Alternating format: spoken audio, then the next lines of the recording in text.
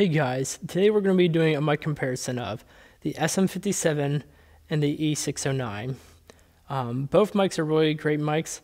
I personally use the e609 for live performances and the sm57 for recording purposes, but either one will do fine for both situations. The reason I wanted to do this mic comparison is because I really couldn't find any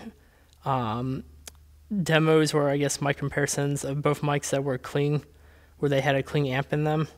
And I really just wanted to, for people who might be wanting to hear a mic comparison that's more, I guess, clean, just wanted to do a video for you guys.